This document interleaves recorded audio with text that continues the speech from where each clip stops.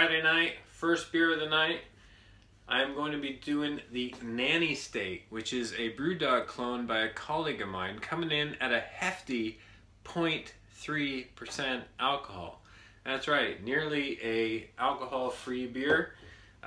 Brewed this up, like I said, out of the BrewDog recipe book.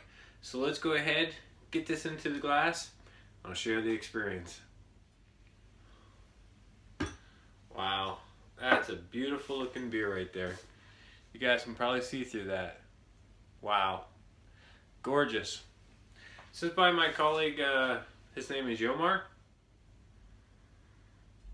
Huh, it's got a bit of a winey, grainy sort of aroma. Nothing off, really light aroma. Let's go ahead and dig in. Thanks a lot, Yomar, for sharing this with me. Cheers, bro.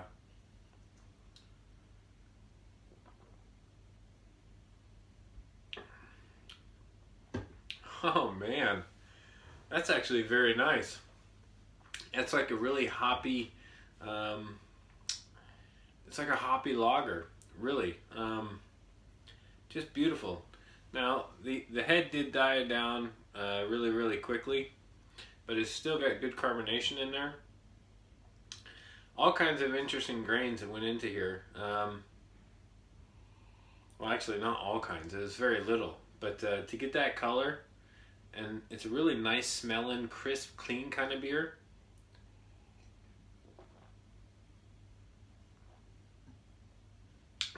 Super light body.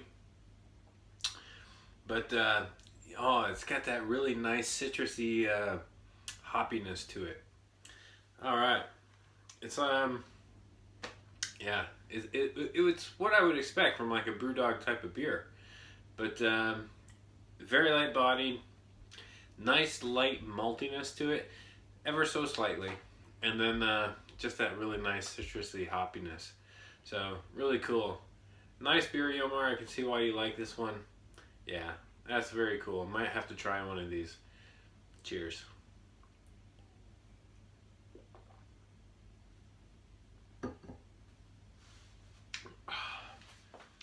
Alright, so I'm going to break into another beer tonight, but first I wanted to showcase all of these that were given to me by an ex-colleague of mine called Jan. You know who you are, sir. And he goes by the name Flashheart Craft Beers on YouTube. So go ahead and look him out. He does all kinds of really cool beers, and he just surpassed his 50th batch. So congratulations to you on that. Well done. He's given me these 4 beers to try. The first one is a New England IPA. Really looking forward to cracking that one open tonight. Also, got this Flashheart Craft beer. It's a porter. Smoke and Oak porter. Look at that ship on there. Got to enjoy a ship. You know, being a Navy guy, I enjoy the ships. Here's a Belgian specialty ale. Won't even try and pronounce that one.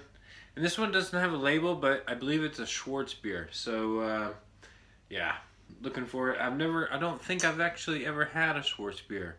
But really looking forward to giving it a whirl. So let's go ahead, get these off here. I'm going to crack open the New England IPA tonight and give that a try and share the experience. All right, had to get out the Big Brother Tiku. And just to give you a contrast, you know, they got the smaller ones, 33, and of course you want the big ones to hold as much as possible for these big boys. So here's a 500 milliliter. Let's go ahead and crack it open, share the experience. Here we go, Jan. Ooh, I can smell it.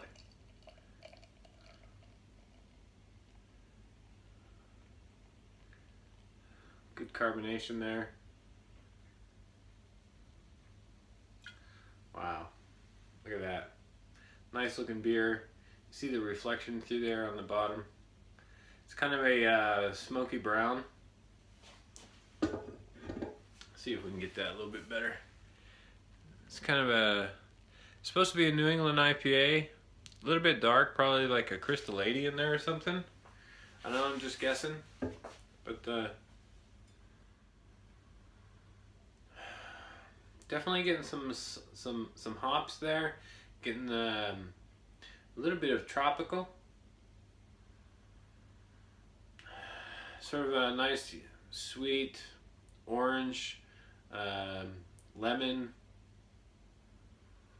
Yeah, there's not a lot coming through the head, so let's go ahead and just dive in and give this a whirl. Thanks a lot, Jan, for sharing this with me. Appreciate it. Cheers.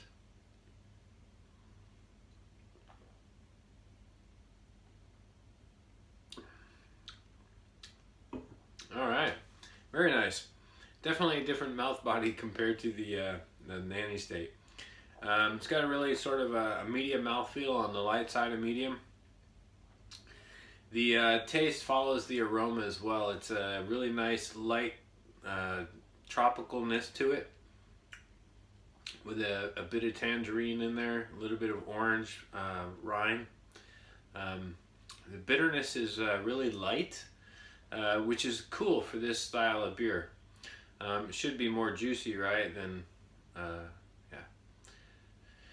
Anyway, let's go ahead and dive in again.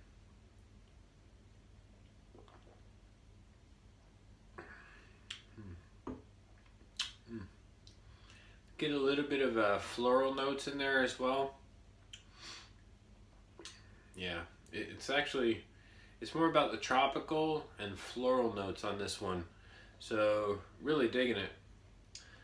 Really nice beer, Jan.